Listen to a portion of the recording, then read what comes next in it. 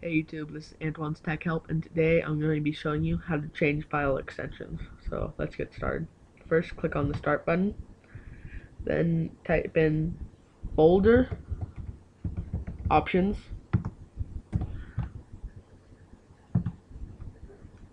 then click on View, then go down to where it says Hide Extensions for Known File Types. Uncheck that box, click Apply, and hit OK. Now I'll show you how to change the extension.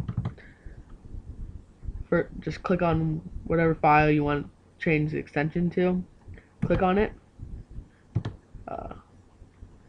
Change this. This is currently an MPEG file. I'll change it to AVI.